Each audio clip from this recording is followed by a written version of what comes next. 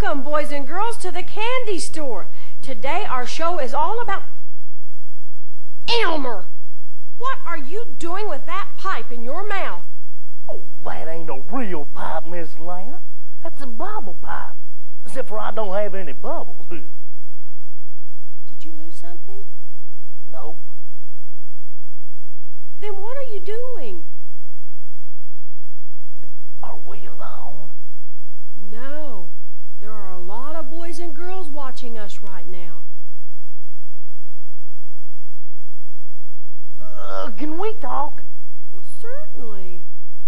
I'm on a search, a journey, a mission, a quest for the mighty power of God.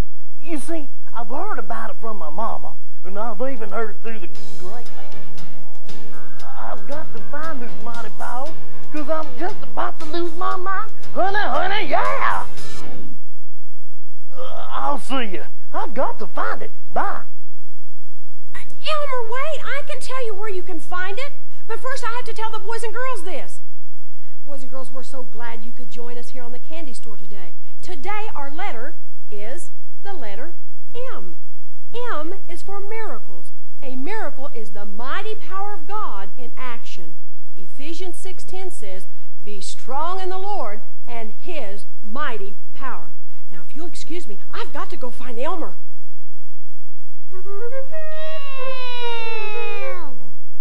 The letter M.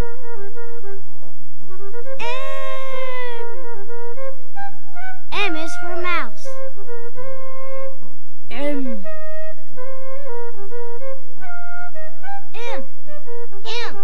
M. M is for monkey. M. The letter M. Did you see Elmer go by here? Nope. Did you see a real strange-looking man go by here?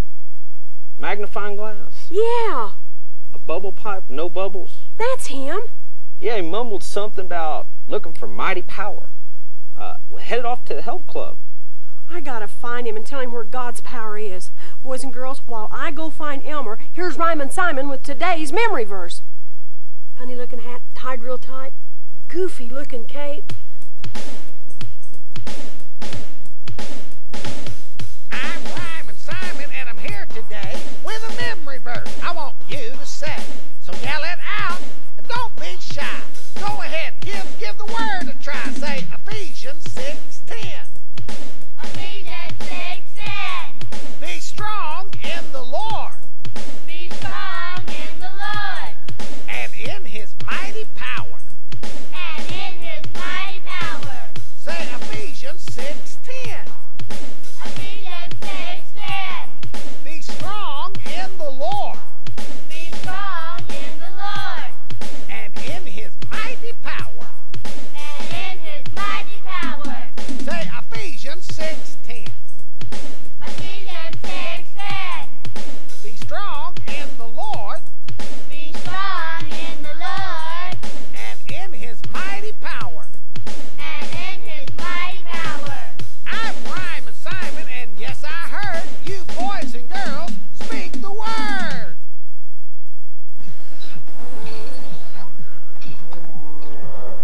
Hey, Nick, I'm looking for power. I understand you can get a lot of mighty power here. Well, you bet you can get mighty power here. Hey, watch this. I'll show you something.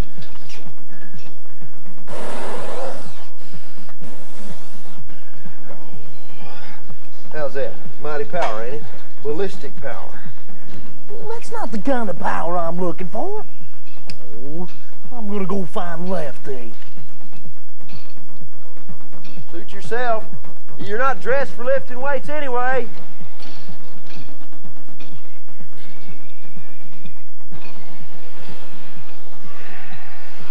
Have you seen Elmer? Yeah, he was just here mumbling something about mighty power. Yeah, he's looking for God's power, and I know where he can find it. Did he say where he was going? He said something about finding Lefty. Where is Lefty? Well, it's about 2 o'clock. That is today's number, by the way, boys and girls, the number 2. 1, 2, 2. And since it is about 2 o'clock, he's probably at the power plant looking for lightning bugs. Why is he looking for lightning bugs at the power plant? He thinks they go there to recharge. Well, I gotta go catch him. Hey, wait a minute. Before you go, why don't you pump a little iron? Why not?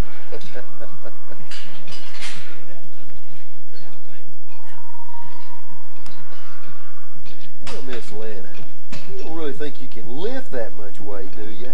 It's a piece of cake.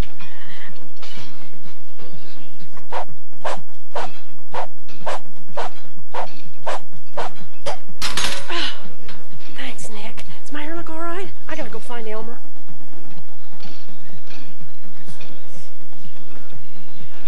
If she can lift that much weight, I can too.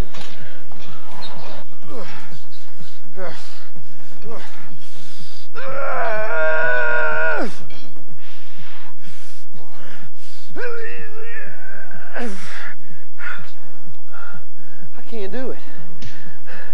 Well, don't forget, boys and girls, today's number is the number 2. 1, 2. That's too much weight.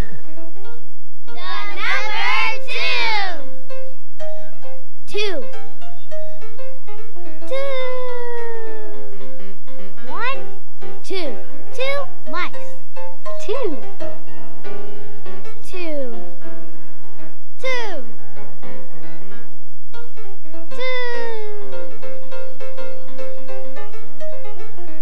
The number 2.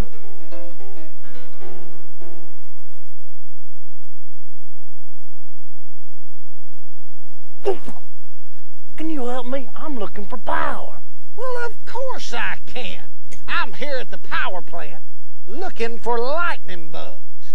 Legend has it they come here every day at 2 o'clock. That's today's number. 1, 2. And they come to recharge so they can glow all night long. And that, my friend, is power. Oh, that ain't the power I'm looking for. I wonder if he's tried arc welding. Arc welding. Huh? I'm looking for God's mighty miracle power. I'm going back to Dry Gulch. Well, suit yourself. You're not dressed right anyway.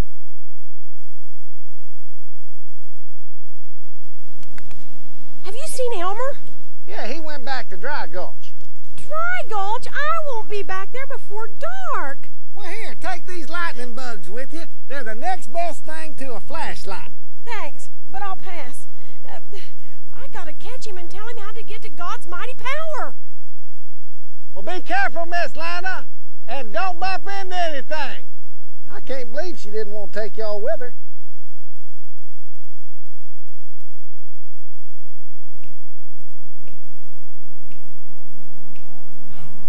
When you speak the word, dynamite comes out of your mouth, sweetheart.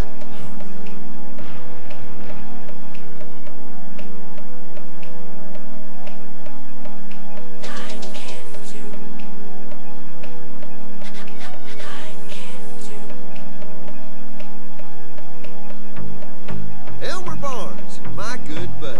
You know, you could help me sing this song. Oh, Nicodemus, I don't feel like singing no song. Oh, why not? Well, it's just that, well, oh.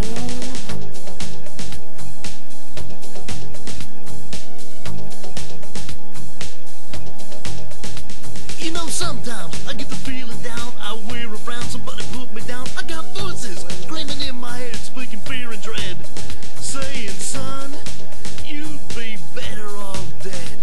You know what I mean? I don't know. Could you be a little more specific? Somebody who I thought was my friend put me down again, tried to do me in. A bad dude with an attitude, extremely rude. I got to ask you, what do I do? Does this ever happen to you? Well, it's true. Sometimes I can feel blue when the enemy comes at you like a flood. Don't lay down, stand up and fight with the spirit and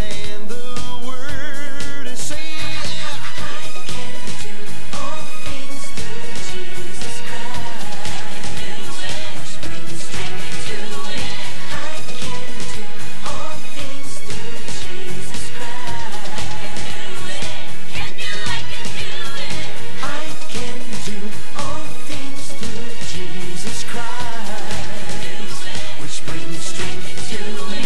I can do all things through Jesus Christ.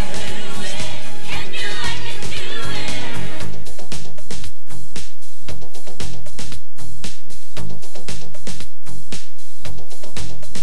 Let's say maybe I'm really in a mess. Gotta take a test. Teacher is the best. Oh, my body is feeling, yeah, I'm getting sick. Oh man, I got the flu. Is there anything I can do? Well, I'm glad you asked, because as a matter of fact, you see... Well, my friend tried to make me look at the dirty book. He's just a crook, cause one time he stole from a store, took it out the door, tried to get me to do it too. Man, I was tempted, but I didn't want to. What can I do? When the enemy comes at you like a flood, don't lay down, stand up and fight with the Spirit and the Word, and say, yeah. I can do all things through Jesus Christ, which brings strength to me. I can do all things through Jesus Christ. Can do, I can do it. I can do all things through Jesus Christ, which brings strength to me. I can do all things through Jesus Christ. Can do, I can do it. When you speak the word, dynamite comes out your mouth. When you speak the word, dynamite comes out your mouth. Can do, I can do it. Can do, I can do it. Can do, I can do it. It just hit me. I can do it. I can do all things through Jesus Christ, which brings strength to me. I can do all things through Jesus Christ. Can do, I can do it. I can do all things through Jesus Christ, which brings strength to me. I can do all things through Jesus Christ. Can do, I can do it. When you speak the word, dynamite comes out your mouth. When you speak the word, dynamite comes out your mouth.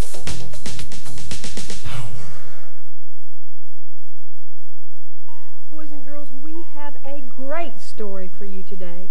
It's all about a little boy who receives a miracle from God, and it's called The Patch. Please, Mom, pleaded Billy. Please don't make me go back to school. Now, young man, you've missed class for 3 full weeks. Go on in. You'll be fine. Mom handed Billy his notebook and opened the car door in front of the school. Ever since Billy had fallen off his bicycle and hit his head on the driveway, he dreaded his first day back to school. The cuts and bruises on his face had healed completely, but there was one telltale sign of Billy's terrible accident: the big black patch. Dr. Holmes had put an eye patch on Billy's eye to protect it until the doctors thought it would be safe to operate. Even with the operation, Dr. Holmes said Billy might never be able to see again with his right eye. Billy hated second grade. All the kids in his class had made fun of him anyway. The patch had made it worse that morning. "Look at the little pirate," they laughed. "What's the matter with you? Do you think it's Halloween?" After class, Billy walked down the hallway to go to recess when a big 4th grader ran by and knocked Billy's books to the floor. "Sorry, Captain Hook," the boy yelled and saluted. Billy tried hard not to cry, but when he looked at his books and his papers scattered all over the floor, he just couldn't help it. "I wish I knew somebody really big who could beat you up," he sobbed. "I know someone who can help you." Billy turned around to see a girl from his class picking up his books off the floor. "Huh?" said Billy. "I said I know someone who can help you," said the girl. "Someone who can beat that guy up?" Billy asked. "No," said the girl. "Someone who can heal your eye so the kids won't make fun of you." "No one can heal my eye," Billy said. "Dr. Dr. Holmes said that the operation is too dangerous now. Even if they do operate, it probably won't work. Jesus can heal your eye today if you'll let him, said the girl. Jesus? I thought he died a long time ago, said Billy. No, said the girl. Jesus did die on a cross for your sins, but then he was raised from the dead. He's alive today, and he wants to live in your heart and make your eye well. He does? Asked Billy. He sure does, said the girl. Do you want to pray right now and ask Jesus to come into your heart and forgive you of your sins? Then we'll pray and ask him to heal your eye. That sounds good to me, Billy said. Let's pray. Billy and the girl closed their eyes and prayed right there in the hallway. And Billy asked Jesus to come live in his heart. Then the girl put her hand on Billy's eye patch and prayed for Jesus to heal Billy's eye. Billy didn't feel any different on the outside, but on the inside, Billy knew he had changed. While Billy was thinking about what had just happened, the little girl said, "Amen." Then before he could stop her, she reached up and pulled the patch off Billy's eye. "Hey!" Billy yelled. "I'm not supposed to take it off." "But you don't need it anymore," said the girl. "Look." Billy looked down the hallway. He almost couldn't believe it. "I can see!" he yelled. "Of course you can see," the little girl said. "Jesus healed you." Billy covered up his left eye with his hand. "I can really see," he yelled. "Jesus healed your eye," said the girl. "Wow, he sure did," said Billy. "Not only that, but he also healed my heart. I'm not even mad at those other kids anymore." "You're a brand new person on the inside now, Billy," said the little girl. "Jesus lives in your heart now." "I've got to tell the other kids what Jesus did for my eye," said Billy. "Do you think he wants to live in their hearts too?" "I'm sure he does, Billy," said the little girl. "Good. I just can't wait to tell them about him. Thanks for praying for me." "Sure, Billy. Anytime," the little girl said. Billy rushed down the hall toward the playground to find the boys and girls in his class. Just as he was about to go out the door, the little girl called out to him. "Hey, Billy!" she yelled. "You forgot this." The girl was holding up the black patch. "That old thing, throw it away. I don't need it anymore." Billy ran out to tell the rest of the boys and girls in his class about Jesus. Boys and girls, when you have Jesus living in your heart, God's mighty miracle-working power will work for you.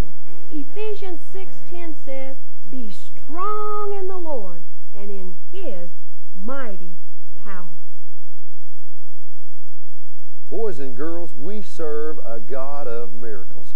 And me and my good buddy here, Harry the Rabbit, say hello, Harry. Hello, Harry. We want to tell you the story about Elijah and the prophets of Baal. You see, Ahab was king of Israel at the time of this story.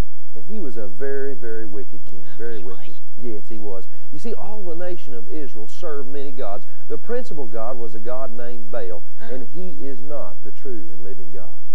Well, one day, a prophet came to town, and his name was Elijah the Tishbite. Hey, Nicodemus, you know what? What, Harry? Why did Elijah bite all those tissues? You said he was a Tishbite. Why did he bite those tissues? No. That's not what I mean. I mean, that's like his last name or something. I don't know. But anyway, Elijah came to town, and he said, "How long are you going to be confused about who the real God is? If Baal is God, let him prove it. And if the true God is God, let him prove it." And so he challenged the prophets of Baal to a duel, and this is what it was. He said, "I want everybody to take a bull, and I want you to bring him to an altar, and we're going to cry out to our gods. I'll cry out to my God, you cry out to your God of Baal. And the true and living God will answer by fire." Yeah. Well, so they said, "All right, you're on." So the prophets of Baal went first, got up real early in the morning, and they took a bull, and they put it on the altar. And then they began to cry out and pray to their God. Hey, Nicodemus, you know what? What? What did they pray? Did they pray, "Now I lay me down to sleep"? No, I don't think that's what they prayed, Harry.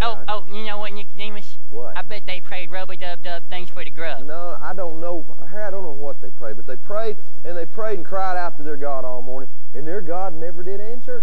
No, he didn't. And Elijah, the true prophet of God, he began to make fun of him. He said, well, maybe he went to sleep, or maybe he's talking to somebody. Maybe he even went on vacation. Woo! When he said that, it made those prophets of Baal so mad. They began to pray louder. Hubba, hubba, hubba, salami, salami, baloney. They even began to cut themselves with stones. No. Yes, yes. But you know something there? God never did answer. They prayed into the evening. Hey, Nicodemus, you know what? What? Maybe those prophets should have called on their cellular phone. Called on the cellular. They didn't have cellular phones back then. They didn't? No, you can't use a cellular phone to talk to God. Oh. But anyway, their God never did answer. And now it's Elijah's turn. Hey, Nicodemus, you know what? What? What was those prophets' names? I don't know what their names were. Was it Larry, Moe, and Curly?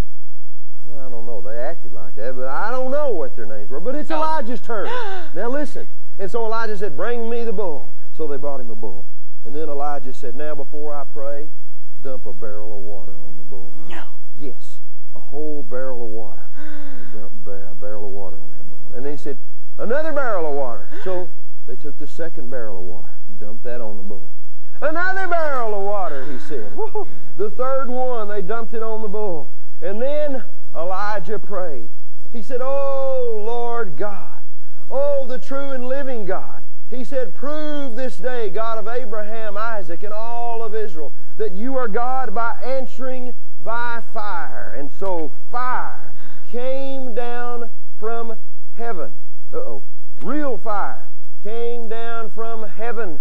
Well, the true fire came down from heaven and hit that bull, and it began to burn, and it burned up the wood, and it burned up the water, and it burned up the bull. And that day, God proved that he was a true and living God. Wow. Yeah, it was powerful. And then Elijah said, where are those 450 prophets of Baal? He said, bring them here. And they brought him the prophets, and he took them down by the brook Kishon, and he killed every one of them. Hey, you know what, Nicodemus? What? Did Elijah go fishing after he killed all those prophets? I don't know if Well, he was down by the brook. Did he go fishing? I don't know if he went fishing, Harry. Hey, you know what, Nicodemus? What?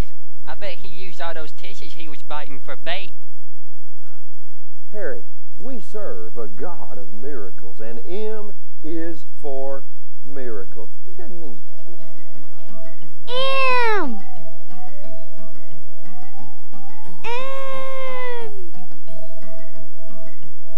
M. M. The letter M. M. M. M. The letter M. I can't find God's mighty power anywhere. Hey, Elmer. Something seems to be troubling you. Oh, yeah. I've got a power shortage. I need to find some power mighty quick. Huh, power, huh? I think I can help you. Where's they going? Here you go, power. Battery-operated power. That's not the kind of power I'm talking about. I need to find mighty power. Huh, mighty power, give me that. Mighty power, I'll be right back. What now? Here you go, mighty power, big power. A car battery. Yeah. I need more power than that. More power? Okay, wait right here. Oh, I really don't think he's going to be able to help me. Hey, Elmer, is this enough power?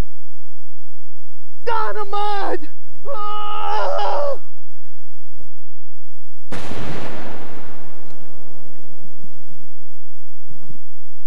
Well, old buddy, was that enough power for you, bud? Yeah, no, that was a lot of power, but I'm looking for God's mighty power, not dynamite. Well, you are a little hard to please, aren't you? Somebody say power? Oh. Huh. I can't find God's mighty power anywhere. I'm going to the mall. Well, I hope you find it, you power-hungry mongrel. Lefty, are you okay? I'll bet that's smart. There you are. so glad I found you. I understand you're looking for God's mighty power. Well, that's right, Miss Lana. I can't find it anywhere, so I came to the mall. This here's my favorite store, 'cause I love Christmas. Elmer, this Christmas store reminds me of where you can find God's mighty power. Would you like to know where it is? Boy, howdy would I. Tell me. Elmer, God's mighty power was given to the earth when God sent Jesus to be born here. He's God's son. He did mighty miracles. He healed the sick, he raised the dead, he even caused the blind to see, and he turned water into wine. But the greatest display of his power was when he died on the cross for our sin, and God raised him from the dead. And when you know Jesus, you can pray and see God's mighty power work for you. Ephesians 6:10 says, "Be strong in the Lord and in his mighty power." But Elmer, Oh, yes, Miss Lana? the greatest display of that power for us is when Jesus forgives our sins and gives us a brand new heart. Oh, yeah. I'm glad Jesus gave me a new heart. Me too. And boys and girls, you can have a brand new heart today. You can see God's mighty power work for you. And if you want to do that, we're going to bow our heads and pray, and you follow what Elmer says. Elmer, I'm going to pray, and the boys and girls are going to follow you. Father God, Oh, Father God, I thank you I thank you for sending your mighty power for sending your mighty power in Jesus. in Jesus. And I believe And I believe that Jesus is your son. that Jesus is your son. And I believe And I believe that you raised him from the dead. that you raised him from the dead. And because of that, And because of that, I am saved. I am saved. Thank you Thank you for saving me. for saving me. Amen. Amen. Wow, thanks a lot for telling about God's mighty power. You know what? I'm so excited I got to tell somebody. Bye. That's the way it is with God's mighty power. When you get it, you want to give it away. Ephesians 6:10 says, "Be strong in the Lord and his mighty power." The number 2. 2. 1, 2, 2 apples. The number 2. 2. 2. 2 bananas. The number 2. 1, 2. 2 oranges. The number 2. Boys and girls, we're just about out of time. Elmer finally found out where the power of God really is. It was in his heart, and it's in your heart if you receive Jesus today. Remember, Ephesians 6:10 says, "Be strong in the Lord and his mighty power." And don't forget, today's letter is the letter M. M is for miracles. And today's number is the number 2. 1, 2. We don't have too much time left. See you next time. Bye-bye.